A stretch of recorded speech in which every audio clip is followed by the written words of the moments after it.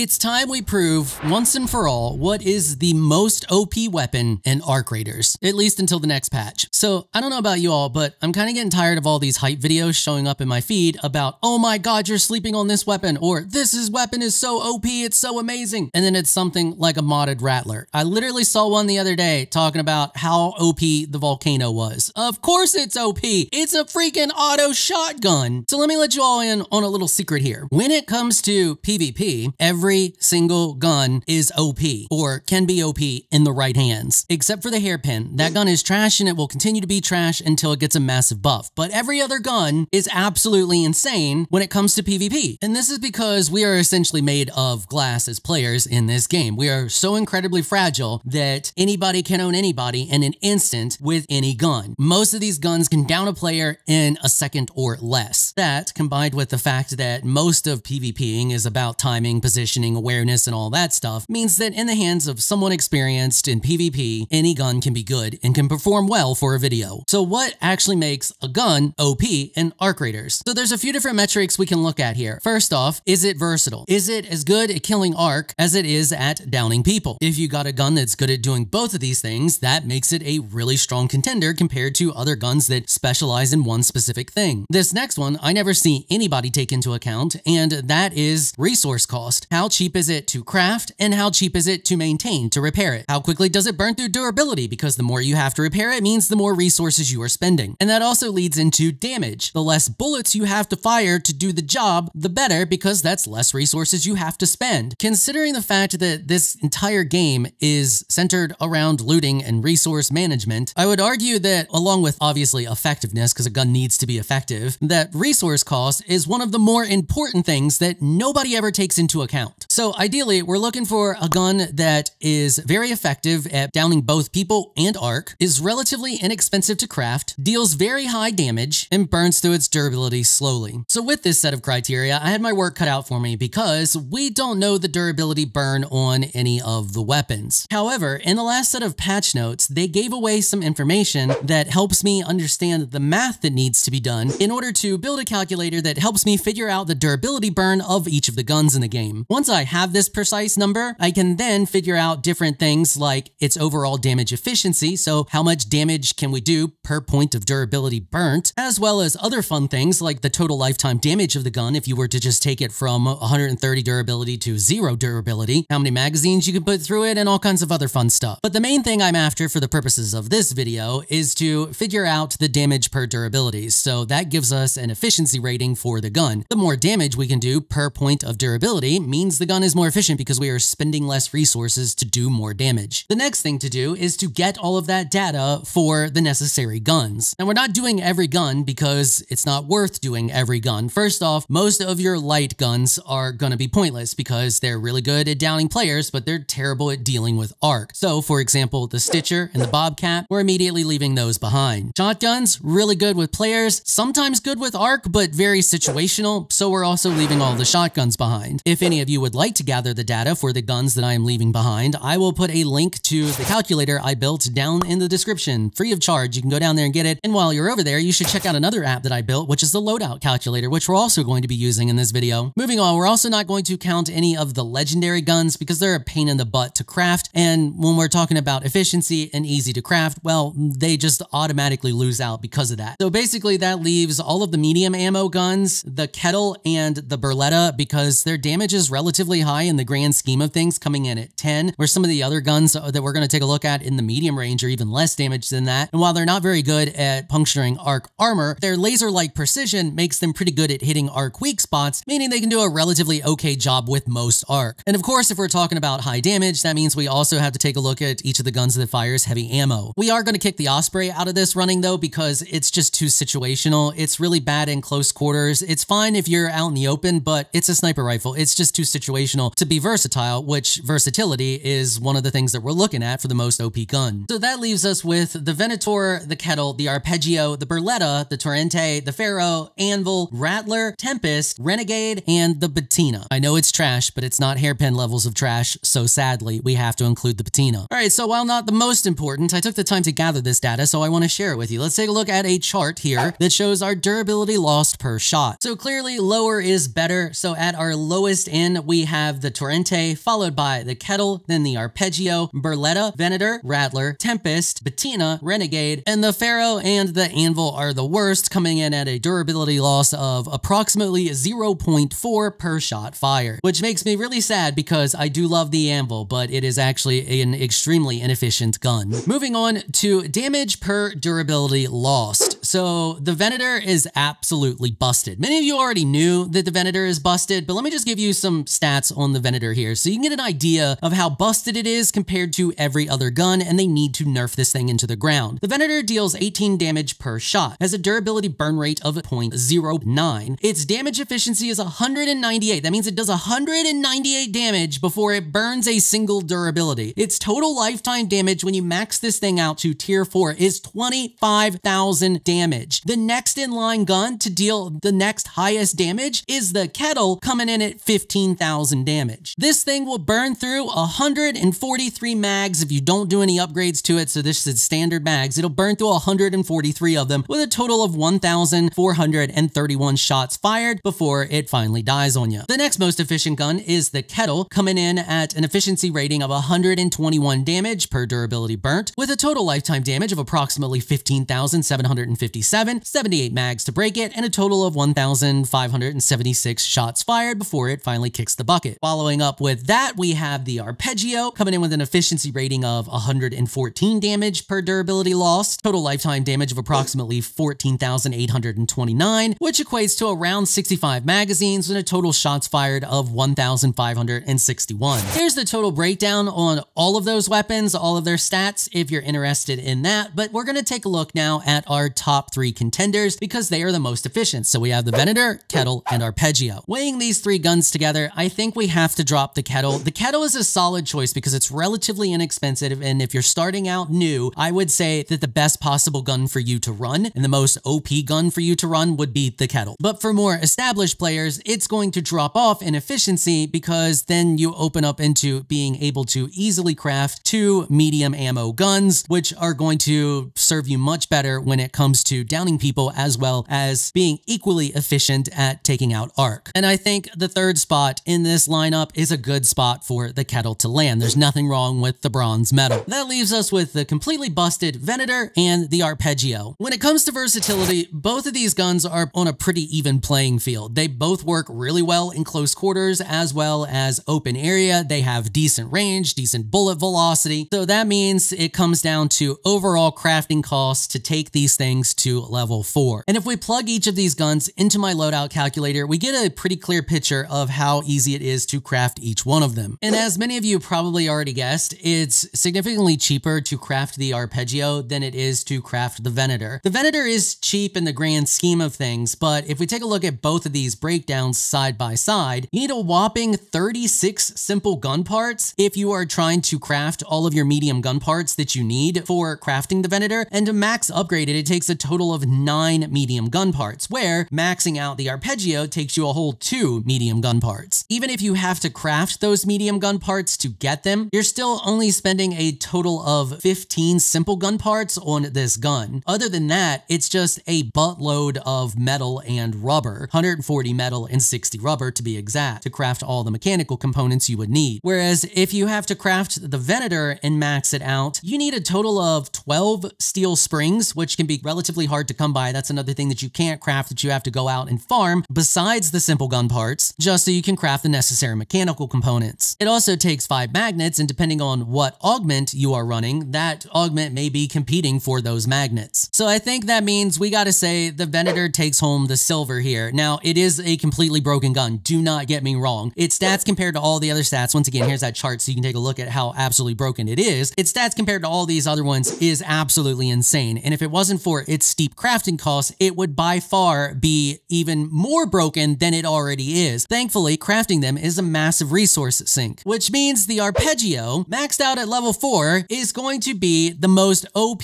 gun in Arc Raiders based on versatility and overall resource efficiency. It is by far one of, if not the most resource efficient gun in the game. It's cheap to craft, cheap to upgrade, and cheap to maintain. It has a really good damage efficiency, it burns through durability relatively slowly, and there's no denying its versatility. So based on all these findings, let me know what y'all think down there in the comments comments. Do you agree? Do you disagree? Are you still going to run the Venator even though it's a little more inefficient to craft and maintain? I mean, it is a very broken gun. Or are you going to run the kettle because it's extra cheap, even if it may be a little more difficult to take out Armored Arc with it? I honestly feel like we have a solid tier system here. So if you're starting out new, run the kettle. Once your resources start to amp up a little bit, run the arpeggio until you're just overflowing with resources that you have to waste, and then just run the Venator, because at that point you don't care about the crafting cost because you have resources to burn. And other than the crafting cost, when it comes to durability efficiency, it's extremely durability efficient and just an all-around broken gun. Anyway, we're gonna wrap it up there. Can't wait to see what y'all have to say down there in the comments. Once again, if you want the calculator, there'll be a link for it down in the description. It'll be free. Hopefully y'all found this video helpful and informational. If you did, please consider hitting the subscribe button and notification bell so you know if I want to upload other videos. And if you're looking for some more of my content, you can find a link to another one of my videos on the screen right now. I want to give an absolute massive shout out and thank you to all of my channel supporters for helping to keep these videos sponsor free. You all are absolutely amazing people. If you would like to become an official channel supporter, check out the links in the description below. If you enjoyed this video, please leave a comment down below. Let me know what you thought. If you're shy, you don't like to comment, just hit that thumbs up button and share your support. Until next time, thanks for watching.